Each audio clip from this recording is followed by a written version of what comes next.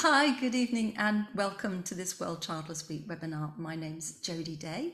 I'm the founder of Gateway Women and I'm a proud World Childless Week ambassador. And we're going to be looking at challenging the lazy stereotypes of childless women in film and fiction. And we've had a lot of fun preparing for this webinar. And thank you for all of your entries as to your favourite and most hated childless character. We will get on to that later. Now, I just wanted to introduce you to all our amazing guests. On the top left of my screen, I don't know if it's top left of yours, we have Annie Kirby. Annie is a British novelist who lives on the south coast of England with her spouse, 2 dogs and 2 cats, and works part-time as a university researcher.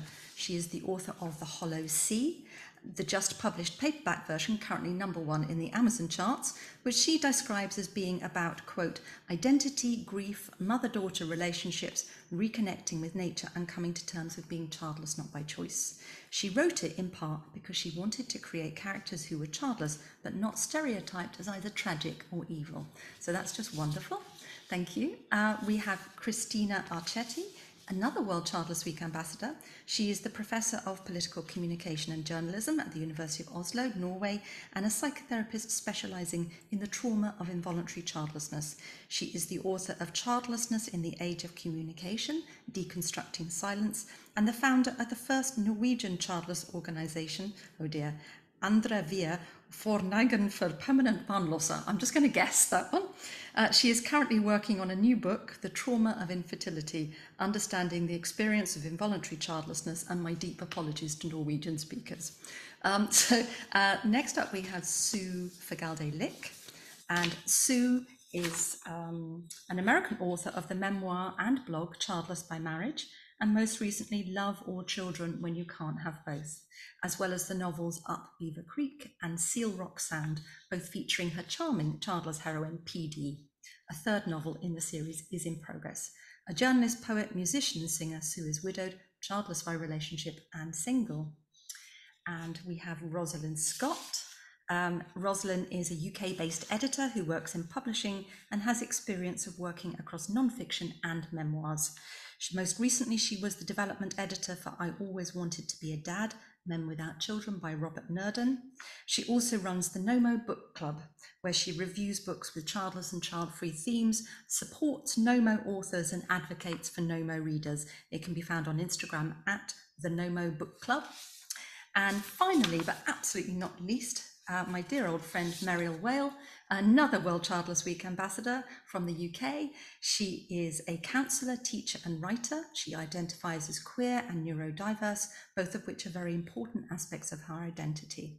Her novel in progress, featuring non-binary historical childless characters, has been longlisted for an award for unpublished fiction, and she is also working on another novel. Thank you so much to my panel. You all bring just the most brilliant richness and diversity to this event. I'm so excited. And I'm really looking forward to stopping talking now. I'm going to hand over to Christina Archetti, who is going to share with us a presentation from her work about the stereotypes of childlessness in film. Thank you. Take it away, Christina. Yes, thank you so much. Thank you for the kind introduction and for the invitation. And it's a great honor to be here with all of you. And I look forward to our discussion. So I'll start sharing my screen because I'm going to show you some images. And so that allows me to do that very easily. Yes, I hope it's visible. Okay, so I would like to talk about this research that this study that I conducted some years ago about the film representation of a childless individual on film. And it turns out it's mostly women when we're talking about involuntary childlessness. I just start also my timer so that I don't go on too long. That's what academics tend to do sometimes. If you're interested in the details of this study, I am going to pop some links in the chat so that you can just copy and paste the links and perhaps read in your own time. So I've got a link to where you can read the draft of the full article. Also, there is a link to my book, So the e-version, Childless in the Age of Communication, Deconstructing Silence, is available on open access electronically. So I also talk about this issue of stereotypes in the book. And there is also a link to a post I submitted this year to World Childless Week. So plenty of reading if you're interested. But yeah, let's move on. So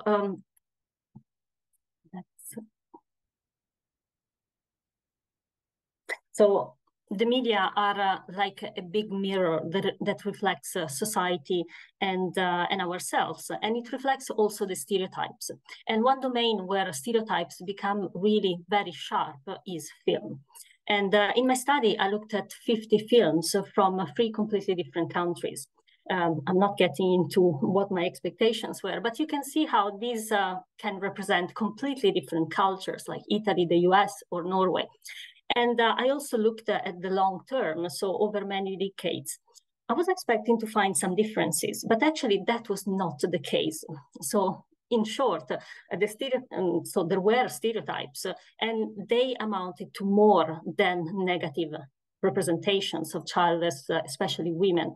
So it really amounted to stigmatization, and in some cases, even demonization. So in a nutshell, what did I find? So I found that the childless women, especially at the end of the movie, when childless characters are present, they tend to die either because they kill themselves or they are killed by others. If they survive, it's because they become normal by conceiving in sometimes perhaps in miraculous ways, or by adopting, which is always very easy, by the way. And yes, so they tend to be characters that are normally crazy, completely psychopath, and they want to destroy other people's lives, often for no particular reason. It seems like because they are envious somehow of others who are happy and they cannot be happy. So the only exception in movies when a character can live a realized life is if you're a man, or perhaps you are a superhero. I'm going to show you just one example per category, just to give some images and some vividness to these categories. So a classic example of a childless who gets killed is the main character of Fatal Attraction. And so we get to know this very charming, initially, female character who turns increasingly deranged during the movie. And she even boils the bunny of the daughter of her love interest, until at the end of the movie, she turns up in the family bathroom, and there is a confrontation that ends in a fight, and she's eventually killed by the family mother. I was very interested in this example because it turns out the producers had tested on audiences 2 different endings. In one ending, she would kill herself, just for a change. In the other ending, she would be killed by the mother. And the audiences, in seeing this second finale, they would actually go, yeah, and hear loudly in the cinema hall. So they went for this second option. So moving on to an example of a crazy character, we can look at Huntsman Winter's War. So this is, of course, a fictional story. And there are 2 childless characters. So the first one is Queen Freya. And the narrator tells us that she lost a child. So since she could not raise a child, she would raise an army. Freya turned the once green farmland of the north into a frozen wasteland. There she built her fortress and ruled as the Ice Queen. So in this fictional, particularly in this, this kind of fantasy movies, we really see the exaggeration of the stereotypes. So this is really bringing to the extreme the stereotype of the cold, childless woman. So even she's the Ice Queen. So the child in the plot, I'm very sorry for the possible spoilers, is actually dies in a fire. And it turns out it's her sister Ravenna in gold who caused the fire. And later in the movie, she confesses, I'm sorry I killed your daughter and released the greatest power within you, a power you have wasted on nothing but cheap sentiment. Did you not think I wanted a child? Did you not think I wanted love? But these things were not meant for me. I have a higher calling. That's what she looks like. And you can see how she's really the career woman on steroids. So when the childless keep on living, it's because they become normal. And one example is represented by Corinna and Josh in While We Are Young. So they spend most of the movie hanging out with a much younger couple than them in their 20s. And so this shows again how the stereotype that the childless, they are never really fully adult until, as the protagonist at the end of the movie, they decide to adopt.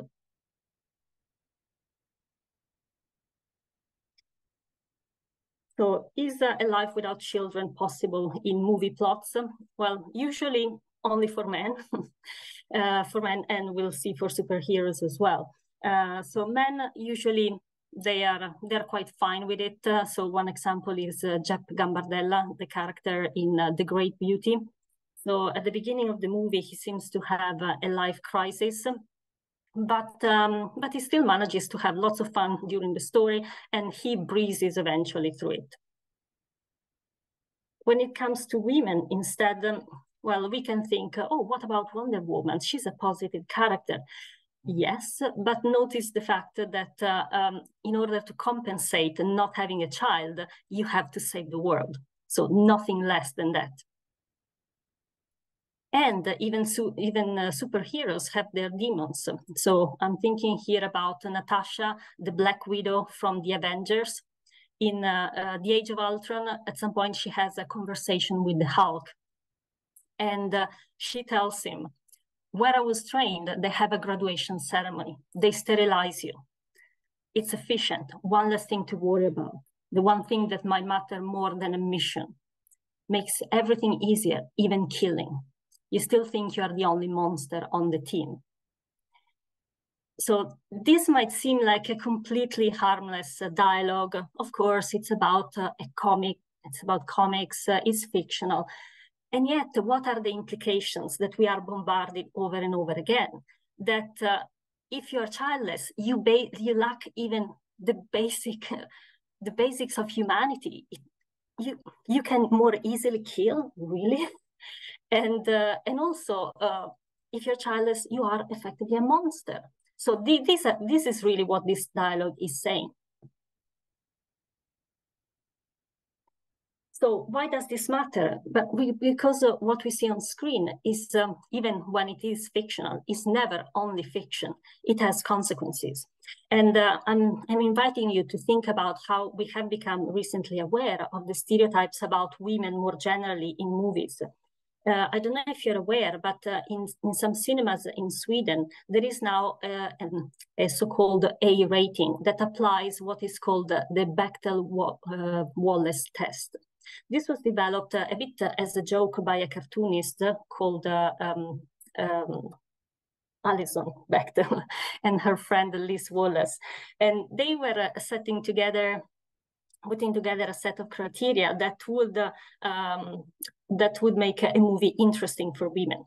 And they said that in the movie, there should be at least 2 women who talk to each other about something different than a man. So in other words, women should be more than decorations for men's stories. So and that's a smart move to actually sensitize audiences to the fact that, these representations do matter. But going back to us, so why is it important to become aware of these stereotypes and particularly the stigmatization that is actually there? Well, because how can we expect our voices to be heard and our experiences to be respected and acknowledged when all the majority sees on screen is stigmatizing stereotypes? And what does it do to us when we cannot see anywhere our real experiences represented, let alone a dignified image of ourselves? So on the same spirit of the Bechdel test, I'm suggesting a new test also for us. And so to pass it, a film, a novel, or a story requires a childless character whose life is not meaningless, who is not trying to acquire a child at all costs, and who dedicates oneself to other activities than ruining other people's lives. And I'm sure the characters you are creating are really along these lines, so I look forward to hearing more about them. Thank you so much. And Vera is a character who's come up a couple of times in people's lists that they sent in as well. So thank you so much.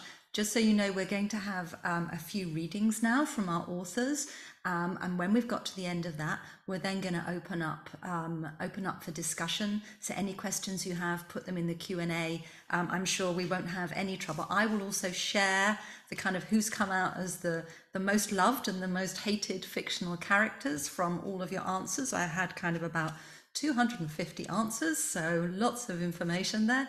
And not very academic research, but still interesting, Christina, because we need to think about this, and what's coming up in the chat is really interesting. People saying, from your webinar, from your presentation, when you actually see it up there, it's really shocking how we're shown. So Annie, would you like to do a reading? Are you reading from the Hollow Sea?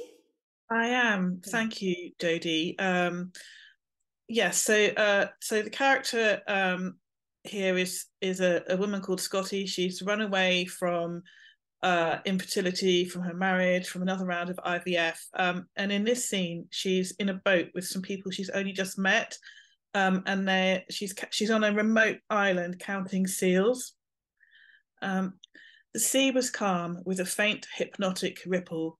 Tony took us south in his small wooden motorboat, avoiding the rocks that enclosed Luck Harbour, then around a Sorrow Peninsula, a narrow sandbar crowded with lolling seals. Alison took photographs, and I made a tally in my notebook so we could cross-reference them later. Such a beautiful day, said Alison, tipping her face up to the sun. Is it your first time here, Scotty? Yes, my first seal count. It's my 5th. I was here the first few times years ago when Ellie was getting started, but I took a break to have my little ones. It's amazing to be back. I mean, I miss my baby so much, but it's lovely just to get a few days of peace when I can have a shower without little hands tugging at the shower curtain, I nodded, but I didn't know and never would. What about you, Tony? Alison tried to draw our taciturn skipper into the conversation. Any kids? Tony's face broke into a crumpled smile. 4, he said, and 7 grandons. Best thing I ever done. Are you a fisherman, Tony? I asked him, trying to steer the conversation into neutral waters. He shook his head. When I were a lad, I worked on the trawlers, switched to inshore after I became a family man, run my own sea school, now I'm getting on. Alison snapped a photo of Tony at the helm, making him flinch. How old are your grandchildren, Tony? 5 almost grown and 2 wee lasses, 4 and 7. Oh, such a lovely age, said Alison. I rehearsed different answers in my head for the question I knew she was about to ask me. I usually answered with, not yet, or a breezy, we're still trying, but that wasn't even close to the truth anymore. If I said, sadly not, would that shut her up? Or, actually, Alison, I'm infertile. What about you, Scotty, she said. Have you got children? In the end, I went with the simplest option. No. The word broke into pieces on my tongue, but Alison didn't even notice. Thank you so much. That's actually I'm really moved by that. And in the chat, there's an awful lot of people going, yeah, someone's put, oh yes, the rehearsing in our head. Thank you so much. And that's from Annie's book, which is out now in paperback with Penguin, called The Hollow Sea. Sue, are you ready to read? Sure. I wanted to add to Christina's prediction how many movies and books I've seen of the single career woman who is so driven she can't even bother to have a family. And then she goes home for some reason and meets a guy and softens up, and now she's going to become a family woman. It's such a cliche. Yeah. The hallmark cliche. I think she usually starts a Christmas tree farm with some very hunky, kind of earthy countryman with a check shirt. Yeah, I don't know where they meet these guys because I haven't met them here. Not at all. Yeah, my series of books about up Beaver Creek, which is on the Oregon coast. So we're talking about the woods just south of where I live. And PD is widowed, but she's only in her early 40s, and they were unable to have children. And everywhere she goes, people are like, "Do you have kids? Do you have kids? How many children do you have?" You know, she has to deal with that all the time. In this, I'm going to read two very short sections. In this one, she's talking to her friend Helen, who has a son, and her husband has become disabled. And yes. What did you do in Portland when you weren't catering? Oh, I was busy. I did a lot with Nathan's school, of course, but I also had this fabric painting hobby passed down from my mom. Paint on silk can be so beautiful, and I was learning different styles. I had no idea. Now I have to support my family. Maybe in 20 or 30 years I can paint again. I picture her in a bright room overlooking the ocean, painting on silk with delicate brushes. Her painting was like my music. Because I have no husband or children, I'm free to keep doing it. Helen, She holds up her hand. Don't say sorry again. I know you are, but you don't know how it is when you have a family to take care of. Ouch, but it's true. Thank you, Sue. Yes, this section is from the third volume in the series, which is under construction at this point. Oh, I'm so excited for this. I'm so looking forward to it. I'm a big fan of this series. Oh, yeah. Well, PD's father has been in the hospital. He'll get over it. But he's been in the hospital, and her brother comes up to join her for a bit. And he buys some fresh crab off the wharf and brings her champagne and says, sit down. I need to offer a toast and give you some news.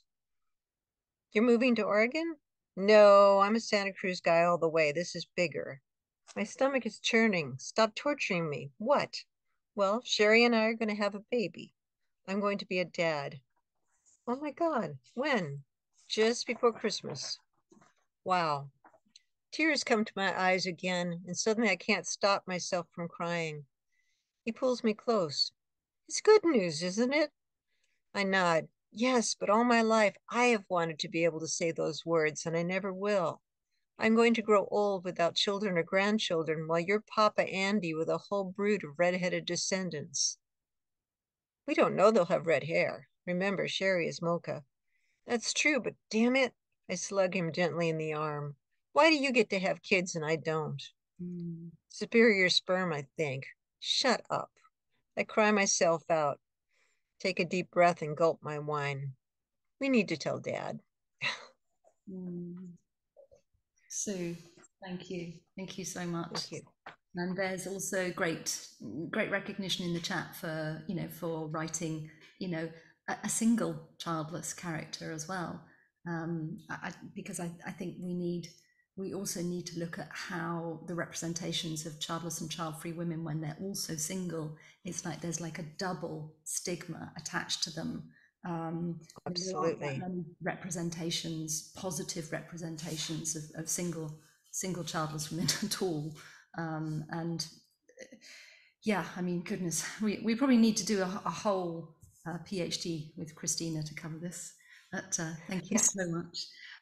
Comment. I don't know what's happening in the other countries, but here we've got a whole right-wing group that goes on and on about family values, and they're starting to ban books and things.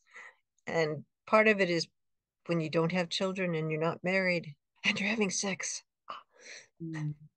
Yeah.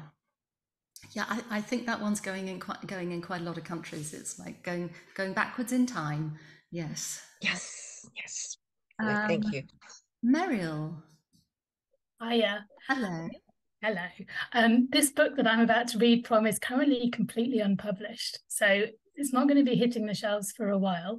But if anybody wants to keep in touch with me via social media, you'll find out when it is. And that's Muriel Well Counselling. So keep your eyes open.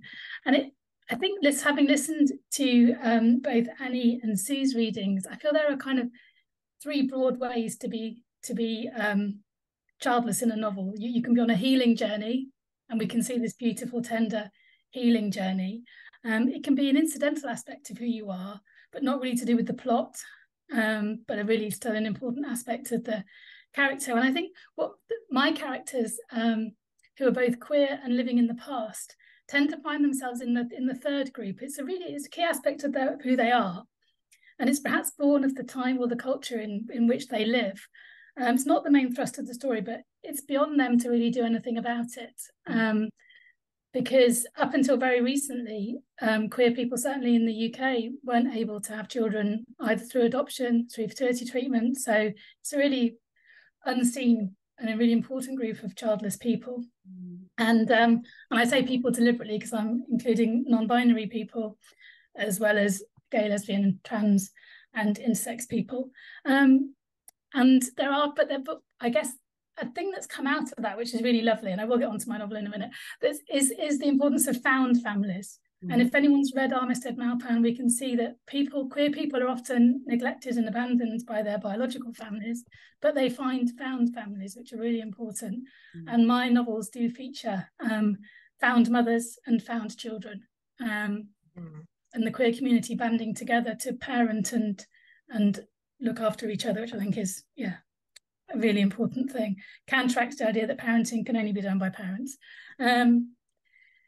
So my book is called The Unreal City, and in this extract we're in 1930, and Harry, a trans man and a screenplay writer, and Helena, his beau, an actor and a playwright, are talking of their future and of a symbolic marriage, which actually did happen in real life. Lesbian superhero Anne Lister had a symbolic marriage in 1834, believe it or not, in York, to her wife, also called Anne. If you've seen Gentleman Jack, you'll know what I'm talking about.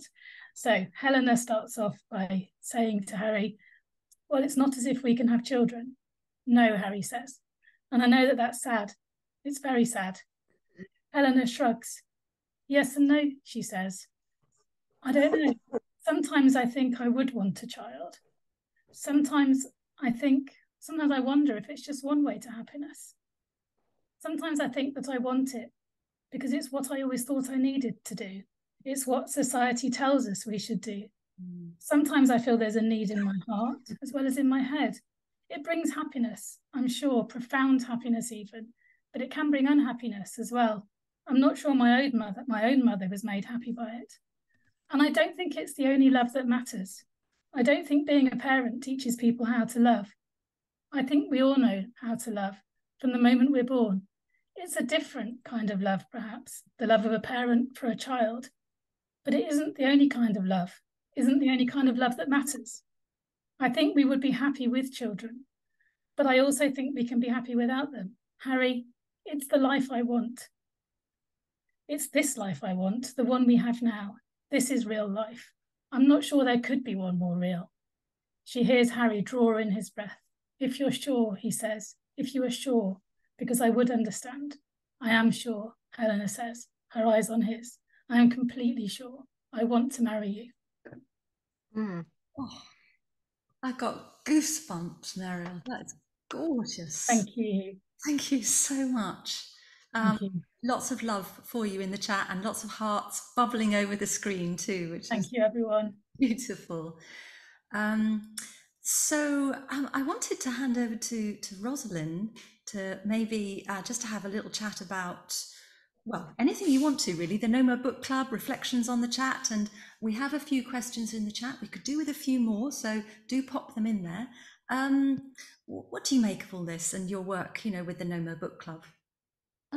I guess it's interesting to me to hear these sort of negative representations and the poor representations, because my whole focus with the No More Book Club is looking for the positives, looking for No More authors who are writing about their own experiences, whether that's memoirs or novels, looking for the positive characters. So they are out there. I do want to give everyone the hope that it's not all a negative. I think books like Annie's book are just beautiful representations of speaking from our own experience. And I think I would say that's the thing to really really pull out and kind of focus on. I think if you kind of home towards Nomo writers who are writing about their own experience and kind of have that empathy, and they've been through, you know, similar things that all of us here have been, you can find positives ranging from you know, sort of more sort of the light-hearted end, maybe somebody like Alexandra Potter, who writes really popular books that are, you know, bestsellers, but she's a Nomo writer. She's writing about characters who don't have children, all the way to kind of something that is more sort of mythological and kind of has more folkloric themes like Annie's work. You can find sort of all across the spectrum positive representation. So I do realise that a lot of historically, a lot of, you know, sort of evil stepmother tropes and so on have been, and wicked witch tropes have been very, you know, laden on and are very heavily represented in fiction. But I think there is now a movement towards us writing our own stories. That's definitely a positive. And I was very encouraged because I'm wondering how many of these, you know, these fictional characters being created in books by us are making it to the screen. I was very encouraged that Alexandra Potter's, you know, book has been turned, you know, into a TV series. I'm a bit nervous that because I did watch the first series and I know it's been queued up for a second series. The main character is quite young and has had a miscarriage, but I don't know. In the books, she doesn't end up with a miracle baby. I really, really hope that the screenwriters don't capitulate to that in the second series and sort of solve her problem, you know, with a miracle baby. I'm going to hold my breath on that one. But I think those, I love the idea of Christina's, you know, that we need to have, what are we going to, Christina, what's the name for the kind of the Nomo stamp? By the way, Nomo is my word. It means not mother, so it can mean childless or child-free. Do we have a name for it? I guess the Bechdel test was named after the author, but I feel it's a bit grand to call it the Archetti test. But I guess I came up with it. So, yeah. So maybe the Archetti Nomo test. You know what I mean? Yeah. Yeah, I think it's really interesting because it's very hard to find ourselves represented, you know, positively on film. And what was so interesting, and Rosalind raised this when we were having a little chat before we started. I mean, what we asked in the registration was, who is your favorite fictional childless character and who is your most hated? Now, we didn't say on film, but I would say that 95% of the answers you gave are characters in films, which really, really speaks to Christina's point about how influential, you know, visual media is on kind of giving, you know, reflecting or not reflecting us back to ourselves. You know, we've all kind of taken it in. It was extraordinary, and I'm going to sort of let you know what some of the. It's not particularly scientifically organized, this. I've just highlighted the ones that seem to appear a lot. But in your favorite fictional childless characters, I'll just tell you one who kind of appears on the most beloved and the most hated list, which is Carrie Bradshaw from Sex in the City.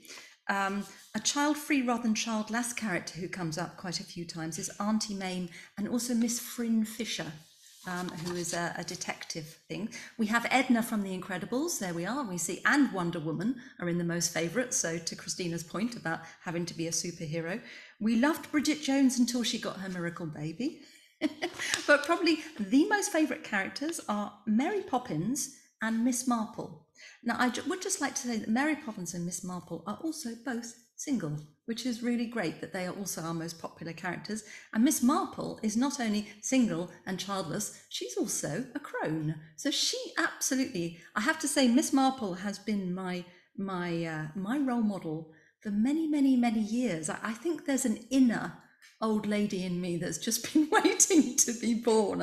And let me just see, and the couple from Pixar's Up, which was, it's quite a long time ago now, but it was a cartoon created by Pixar that is very popular. So the most hated ones, well, we had them in Christina's presentation. The character Alex, played by Glenn Close in Fatal Attraction, is probably the most hated one, along with Cruella de Vil, which is the character in Disney's 101 Dalmatians, and Mrs. Mott in The Hand That Rocks the Cradle, Snow White's stepmother, and The Witch in Hansel and Gretel. So interesting how many of them go back to fairy tales or really exaggerated caricature portraits. I mean, let's think, Cruella de Vil is rich, single, childless, and she's also a psychopath who eats puppies and turns them into coats.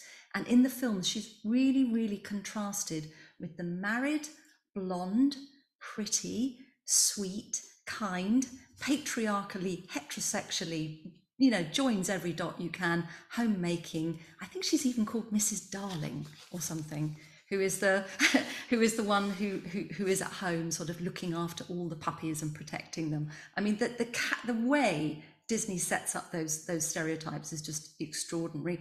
And the way in the film version, of course, they chose Glenn Close, the character who played the actress from Fatal Attraction, to play Cruella de Vil.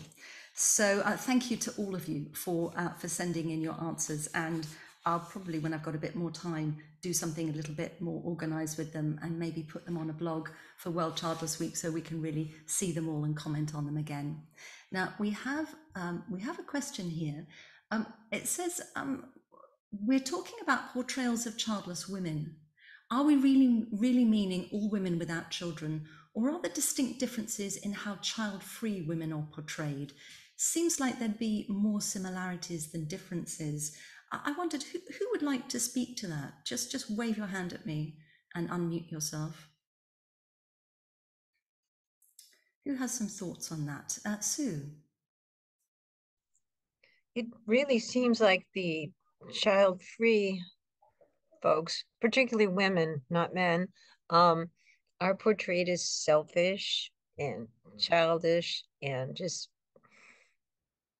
not fully female, not womanly, sinners. In some cases, I've been reading some things that they're actually sinning because they won't do that. So it's all very harsh. Whereas the childless, not by choice, are to be pitied and to be helped to somehow find their way to motherhood. You know, it's what I see. Yeah. I would say they're not necessarily treated very well. And I also, that it's, you know, the things that Christina saw in her stereotypes and stigmatization is going right up to this current day. I mean, I don't know how many of you watched the British TV series Sex Education. It was just about, I mean, it couldn't have been any more woke without breaking itself. And yet they still managed, when they had a kind of an uncomfortable, not very nice headmistress come into the school, who was a kind of an unlikable female character. I mean, luckily I don't have a drinking game for this, because if there is an unlikable female character in a film, I'll be like, that'll be the childless one. And by the end of it, you know, we meet her single and childless, going through failed fertility treatments. And I was just so disappointed that the writers of that series, who were, you know, really painfully modern, quite honestly sometimes as well, still didn't see that unconscious bias around that. Annie? I'm really glad you mentioned Sex Education, Jody. I tweeted about that character last year because it was so frustrating, because it was so progressive and so inclusive that I was just so frustrated with what they did with that character. And it's not the worst representation of a childless woman that I've ever seen, but in the context of how, I don't want to use the word woke because it sounds pejorative, but, you know, how progressive, how inclusive they tried to be, that they kind of missed it completely with this character.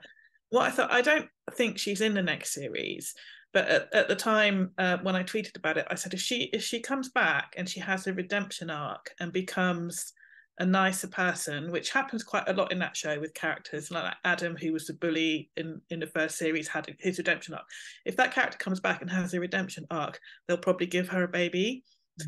If she came back and remained horrible, nasty person, she'd remain childless. And I definitely think that there's a binary with childless, not by choice characters, whereas if you're nice, your childlessness is resolved because you get your miracle baby, as Christina's pointed out. It's like, it might be supernatural, it might be an accidental pregnancy, it might be science, but you'll get your baby. And if you're nasty, you'll stay childless and you'll be frosty, lonely, career obsessed, maybe a child stealer or a witch. And I definitely think there's kind of like a binary. So I half hope they would bring her back, because I wanted to see what they did with her, but I don't think she is in the next series, which is a shame. But yeah, it was a very, very frustrating portrayal, very disappointing from Sex Education, because I love that show.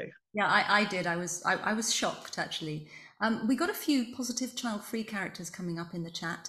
Samantha Jones from Sex and the City, although I think people found her quite shocking, but she seemed to be having a great life and a great time and be very comfortable and clear about being child-free.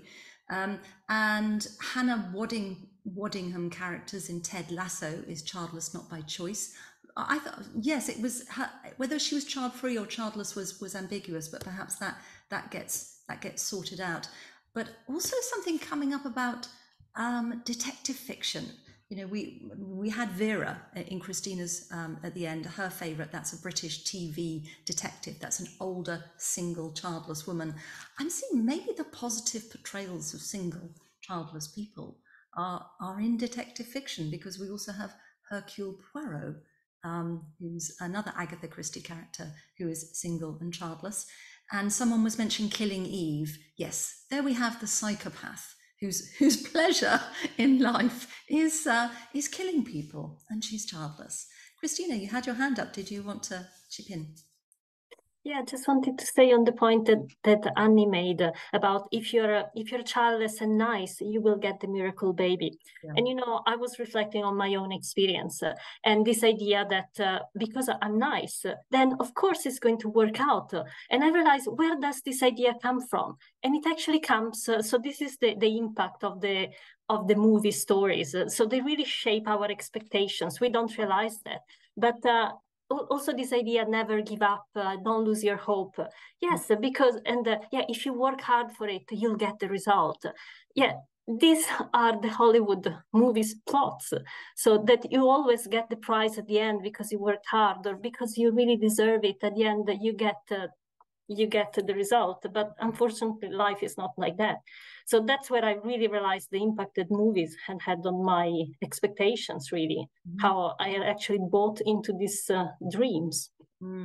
Yeah, absolutely. And how it kind of seeps into our unconscious from a very young age. The pronatalist message and the heteronormative message is very, very there. You know that you will be partnered, and you will be partnered with a man, and you will have children, and it's there very, very young in the fairy tales. And the women who deviate from that, it doesn't go well for them. Absolutely. And there was a guest has asked in the questions, is there a list of childless fiction books at all, particularly positive portrayals? Well, I would point you back. So Rosalind Scott is the curator of the Nomo Book Club, which you can find on Instagram, and it's at the Nomo Book Club. And all of the links for everyone on the panel tonight, you can go to the Gateway Women website, click on events, and you'll find the link there, and you'll be able to find everyone's details. And someone mentioned, and this is interesting because Rosalind works in publishing, would it be a welcome move to have sensitivity readers around, I presume, around childlessness, as happens often when writing underrepresented characters? Do you think that's something that might happen, Rosalind, in the publishing industry? Sensitivity reviews are definitely something that's coming in. It's usually more for people with disabilities or people of colour, but I've never heard about it being done from a childlessness point of view. But yeah, I don't see why not. I think if a publisher cared, if the editor felt it was a valid issue, yeah, that seems a good idea. Yeah, I mean, considering our numbers, considering we're currently 20% and possibly within the next 10 years, we could be 30% of people could be without children. I'm not quite sure how big a minority we need to be before just the sheer weight of numbers starts to kind of impact the culture. Exactly. And I'm really interested to see how the younger generation, you know, those under the age of 30, who are much, much more aware and vocal and more shame resilient around speaking up around underrepresentation and things, might really start to change industries in the culture as they begin to have a voice and influence in them. I like to think that those of us, you know, who are older, I mean, I'm nearly 60, Sue's older than me, but the ones who've been kind of bashing at it for a while, that we might actually have opened the doors a little bit, that the next generation may confidently step through and really, really change things. It would be so lovely. We have another question, and I think this sort of relates maybe to film. Why are women surrounded or placed in environments where it always seems to always lead to the family question? Yet if it's a male, that doesn't happen. And I guess, Christina, I'm just wondering, I mean, to be honest, it seems to happen in life as well. Yeah, I'm not sure that people always ask men if they have children. I guess the movie plots, they reflect very much our society. And in fact, I find that all the positive examples of positive childless characters, perhaps they're more in TV series rather than films. And I think because movies, sometimes they have these big budgets, so they need to make back the money. They need people to go and watch them. So they seem like to want to go on to the safe story. And the safe story is always very conservative. And yeah, so that's why I also find all these negative stereotypes very much in the film, like cinema films rather than TV series, where I think that there are some good exceptions. Yeah, maybe TV production is cheaper as well, so perhaps they can and has a faster turnaround, so they can be more responsive. I'm wondering, you know, Barbie, I haven't seen it yet. I feel like I've seen it, but I haven't. I mean, this is a film that is absolutely not conservative and has broken, you know, so many box office records. It'd be really interesting to see if that opens the door for more female writers. I mean, what I was seeing was Hollywood was saying is, we need more films based on dolls. I thought, no, you have really missed the plot. You know, no, we need more female written, female acted, female topics, you know, films. And there's a lot of there's a lot coming up in the chat. Once again, crime fiction seems to be a place where we're seeing a lot of positive representations of women without children, which is, I hadn't really tweaked that before. Christina? And I say that I reflected about why is that, and basically because the detective needs to be active at all times of the day. So there is also something functional about not having children, because yeah, you don't have to be at home because you normally live on your own and nobody needs you to take care of them. So yeah, that's why they tend to be childless, because yeah, the character needs it. And I'm wondering also if there is something a little bit of the outsider about a detective, you know, a little bit of a voyeur, an outsider. They're looking on society, and maybe the slightly, you know, the way that childless female characters are always slightly deviant, maybe that kind of adds to that because most detectives, they usually have a broken relationship behind them, usually a bit of alcoholism in the mix. You know, they're not so. I can see how those tropes might come together to sort of lend themselves in fictional minds. Someone wrote me a question saying they remember me saying I wanted to write a novel that one day would be made into a film that would challenge it all. Still a dream, but I have to say I am nearly finished on that novel, and it is about a single childless menopausal woman. And the arc of her story is that by the end of the story, her story is not solved by either a baby or a man, but she has a lot of adventures along the way. And my kind of elevator pitch for it is it's Bridget Jones meets Bewitched meets Jung. So it's a comic, it's a social comedy with mythology and magic, and it's also got quite a deep message in there. And I stitched myself up like a kipper creating such a complex theme, but I hope I can pull it off, and I hope to self-publish that next summer. So yeah, thank you for all your support around that over the years. I had no idea writing a novel was so hard.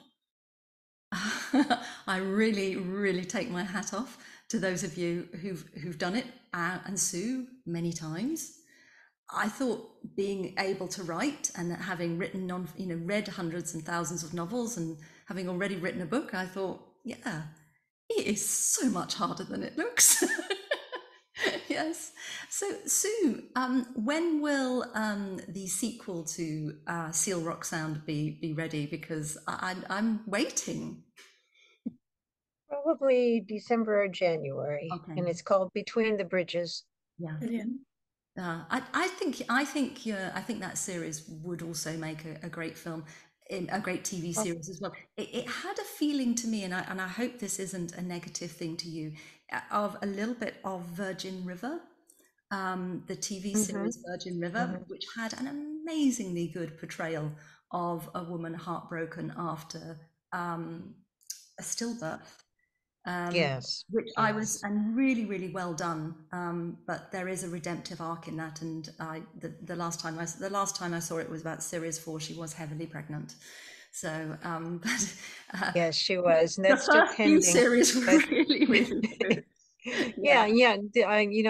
I think I really, what Mariel was saying about found family, I definitely, PD has a lot of that. I mean, she left everything she knew to find a new life, and she has found a new family of friends, and it's very key to the whole I think story. one of the things I loved about PD, and I think I touched on it when I was kind of summing up my there's 3 ways to be childless in a novel, was that PD, it's a big part of her life, but the book isn't about it.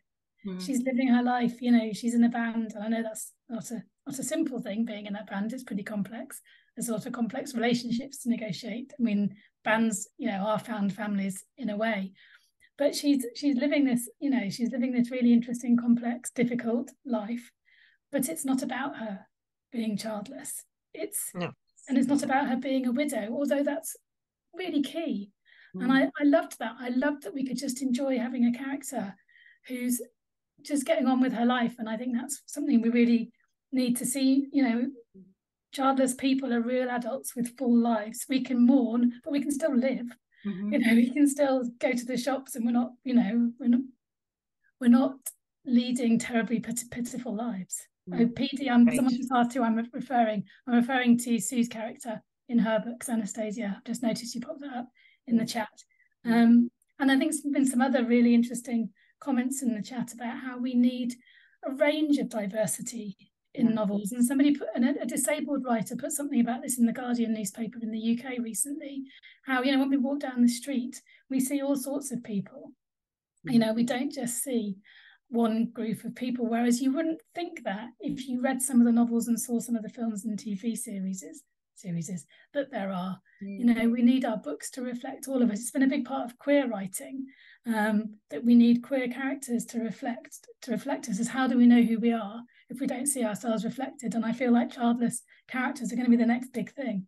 We need to see ourselves reflected and leading good lives as well as difficult lives, so that it's, if you're a childless person who's out there, you can see yourself in a mirror, and it's a good mirror. It's not the evil mirror in Snow White and the Seven Dwarfs. It's a great mirror. We need great mirrors. Something, actually, Annie, something I really loved about your book is also weaving through the way you weave through mythology in it.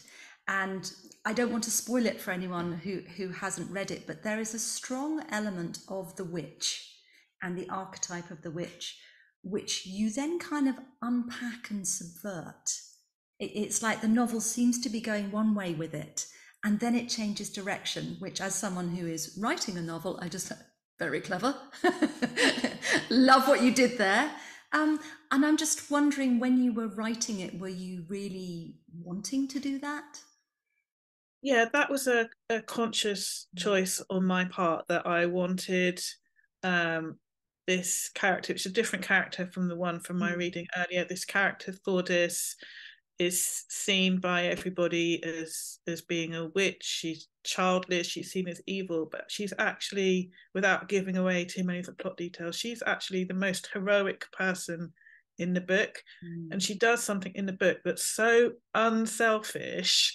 I don't want to give away what she does, but she does something for somebody else that's just so incredibly unselfish that to me was really important. That first of all, that I had these two childless characters and they were both going to still be childless at the end of the book, but also that they're both quite flawed. I wanted them to be quite flawed and quite real. And I had an interesting review this week about that you know, they found, you know, one of the characters not really to their taste, and that's okay, because not everybody is always to your taste. And I didn't want either of my characters to be angels or devils. I wanted them just to be real, like we're all flawed and we all have good and bad.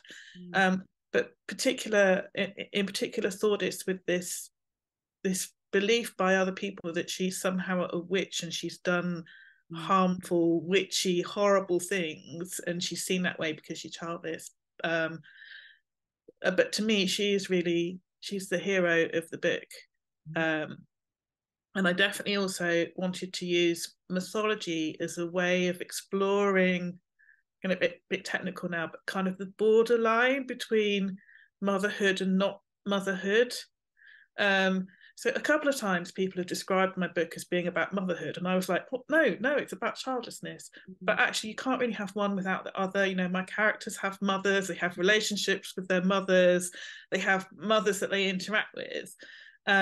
So I suppose I wanted to use kind of the mythology to tell stories about women, because there's a mythological story in the book about the Blackfish's wife, which is about a woman who has 7 children and she's ostracized. And so I thought that was important too, because fairy tales are pretty mean to women regardless. Actually, it's women who don't conform.